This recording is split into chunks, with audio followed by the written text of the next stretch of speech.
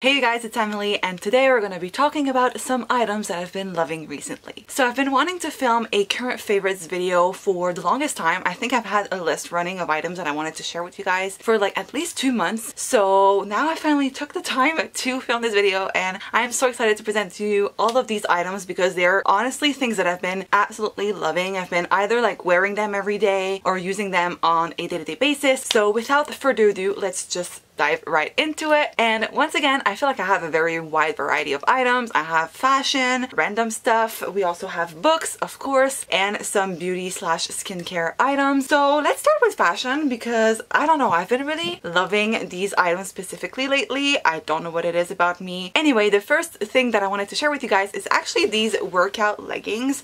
They are from the brand 90 Degree by Reflex. And you guys, I started going to the gym last month. I've been going pretty consistently, and I just needed some workout clothes because I didn't really have any, and I discovered these leggings that I bought over at Winners or Marshalls. I think it was Winners. And you guys, these feel like they are a second skin. Like, I don't feel like I'm wearing anything. They don't go down. They're high-waisted. They're super comfortable and stretchy, and I'm obsessed with them. Second item is also a pair of pants, but these are the Pixie pants by Old Navy. I feel like it's really hard to show you guys, but I started a new job the last few months. You guys know if you've been watching my channel for a while, and I just needed to have like some business casual clothes, and I found these pants at Old Navy. For me, it was a new discovery, and these Pixie pants are just the best. Like, these are the navy pair that I bought, and they're ankle length. I really love the ankle length for spring summer. I feel like it's perfect, and they're so comfortable. They still feel like they're dressy even though like they're really comfortable, and they have so many patterns. I own like 3 or 4 pairs at this point. I've been wearing them non-stop, and they aren't that expensive, so I really love that about it. And yeah, I will definitely be buying some more because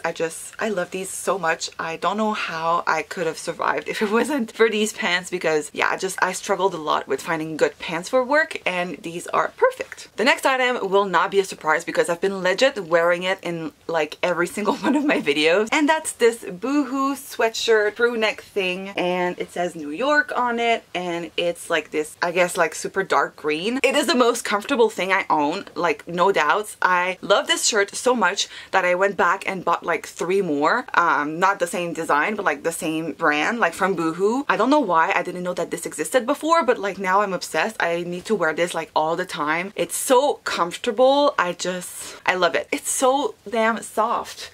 I kind of want to put it on right now, but we're not going to do that. The last fashion item is actually a jean jacket. I don't even know how to show you guys, and I really have been loving it, especially like in the colder days of spring. We haven't been getting that much like warm weather so far. It's about to change, but I was wearing this non-stop to go to work and just like on a day-to-day basis. I just really love the style of it. It's super comfortable. Like, it's not, you don't feel like you're wearing a big chunky jacket. Like, it's really supple. I've been wearing it so much that like I'm sure my colleagues are like, okay, we get it, you have a jean jacket. Now let's talk beauty slash skincare. The first item is actually more of like a hygiene item, but it's this shampoo. It's the Redken Color Extend Magnetics sulfate-free shampoo. And you guys, okay, I've been struggling with my hair a lot these past few weeks. I don't know why, but I would wash it one day and the next day it would already be greasy, and I never really struggled with that before. And I switched to this because I couldn't find my regular shampoo, and I was like, maybe it's because I need to switch things up. And as soon as I started using this, my hair got back into its regular shape, meaning that I could go days without having to wash it. I think it's all due to this, and I am completely obsessed. I've been really loving this, and it's made such a big difference in my hair. I think it's a sulfate-free part that really like changed things up for me. It changed the game. Now let's talk skincare. I feel like I haven't changed my skincare routine that much since I did my last favorites video, but I did change a few items in my skincare routine and incorporated new steps. The first product that I wanted to share with you guys is this Palmer's Coconut Water Facial Moisturizer. I got this for free. Actually, I was sent this by the Influencer Collective for a campaign that I was doing with them, and at first I was a bit weirded out by this product because the texture is really weird. I don't even know if you guys can tell, but it's really smushy, and turns out this is actually like really incredible. It's made such a big difference in the hydration levels of my skin. I put this on at night and my skin feels so soft when I wake up in the morning. I am absolutely in love with this product. The only thing though is the scent. The coconut scent is very strong, so if you do not like coconut, coconut. Be aware that it smells like coconut like a lot. Like at first it was a bit overwhelming. Now I'm used to it. If you don't like coconut scented products, you will not like this, but personally I absolutely love it. It's a new favorite of mine. The next product that I wanted to talk to you guys about is actually a serum, and I've been trying to step up my serum game. I know that there's like so many benefits to using serums, and I got this one from Glossier. It's the Superbounce hyaluronic acid and vitamin B5 serum, and I just fell in love with this product like so much. I wasn't sure if I actually needed to have something like this before, but I've heard so many great things about hyaluronic acid, and this has made such a big difference in my skincare routine. I use this at night with my Palmer's moisturizer, and it really pairs well with the moisturizer. It really absorbs all of the moisture, I guess, from the moisturizer, like all the great benefits from the moisturizer. It really makes a difference, I feel, in my skincare, and I really love using it as a whole, and the packaging is also really, really cute. I just feel like my skin has been extra glowy and good looking lately, so I've been really loving this product. The last beauty product that I wanted to talk to you guys about is actually an eye cream, and I know, like for me, eye creams are kind of this thing that I don't know, like I know I should be using them, but I don't really know what they do. I never really seen that big of a difference when I was using eye creams, but this one, you guys, it is a lifesaver, like literally, and that is the Origins Eye Doctor Moisture Care for Skin Around Eyes. It is absolutely amazing. I had this big rash on my eyelids a while back. I don't know what caused it. I just know that I suddenly woke up one day, and I feel like you guys might have seen it in one of my vlogs, but I woke up one day and like my eyelids were super irritated. The skin was feeling super tight. I had like dry patches on my eyelids, and I didn't know what was causing it, and like I was using eye creams to try to really treat it, but they were burning so bad. And I started using this like maybe a week or two ago, and my rash has cleared up. If you have sensitive eyes, I feel like you will really love this. It's really rich and it really moisturizes your eyes. I feel like I've seen such a big difference from using this twice a day, and I've been loving it. I love Origins, and this product does not disappoint. Now let's talk random items. So the first thing that I wanted to talk about is my AirPods that I got for Christmas. Now I know that not everyone can get a pair of AirPods, and I know that they're really expensive and they aren't necessarily like a necessity, but I feel like I've upped my game so much with my AirPods. I feel so much more productive when I have them on. I feel like they're so practical. Like when I'm going to the gym, I've been loving these when I go to the gym. I've also really been loving listening to like podcasts on my commute and like audiobooks and just music in general, and I feel like these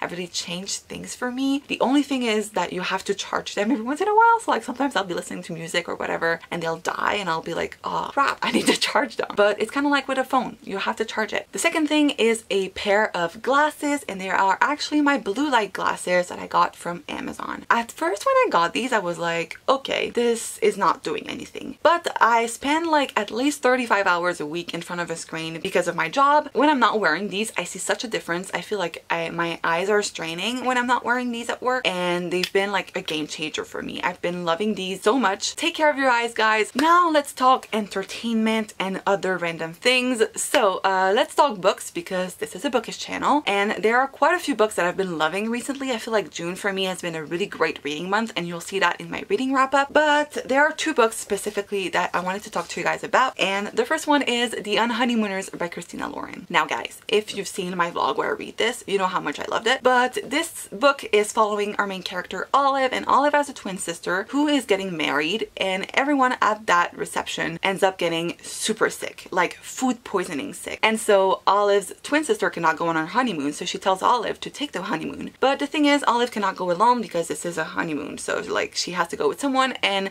the only other person who did not get sick at the wedding is the groom's brother, and Olive really hates him, and they hate each other. But still, they want this vacation, so they go together and they have to pretend to be like married, and it's just so great. They're at this resort in Hawaii, and I'm just like, this was amazing. This is fake dating. This is enemies to lovers. This is super funny, and I cannot recommend this enough. I loved it so much. It is probably like the best romance novel that I've read so far this year, and I don't say this lightly. I feel like Christina Lauren's past couple of novels have been really like amazing, and this one is probably my favorite they have ever written so far. Highly recommend. This is a perfect beachy read, so read this summer. It's amazing. I love it. The next book is also kind of a similar vibe, and it is Fake It Till You Break It by Jen P. Nguyen. If you've seen my last reading vlog, you know that I was reading this and I just fell in love with it. We are following our two main characters, Mia and Jake, and their moms have I've always wanted them to be together. They're always pushing them to do stuff together even though they don't like each other. They really do not like one another. So Mia and Jake get really sick of this and they decided to pretend to be dating so that their moms will get off their backs, and then they will stage this great breakup so that, you know, their moms will stop telling them that they should be together because they are a disaster together. But